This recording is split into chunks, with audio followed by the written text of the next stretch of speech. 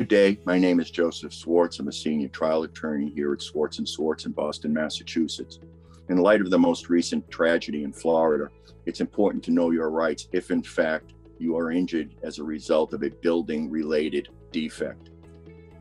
The people that are responsible for these types of defects vary from case to case. However, the building owner is one party who is responsible, as well as the management company. They have a duty to reasonably inspect the premises. Whether it's a defect they knew of or they should have known, their responsibility is still the same.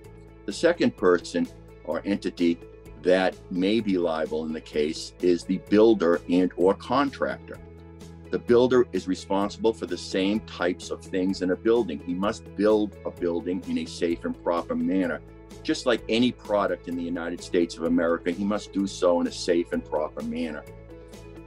With that being said, the management company also has a responsibility to overall safety precautions, whether it's wet floors or whether it is a structural defect.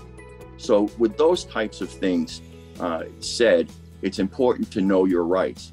And if in fact you are injured as a result of either a defect in the building, whether a defect on the premises itself, whether a defect for wet floors, and any other defect or accident in a building, it's important that you contact us immediately so we can begin an investigation to represent your rights properly.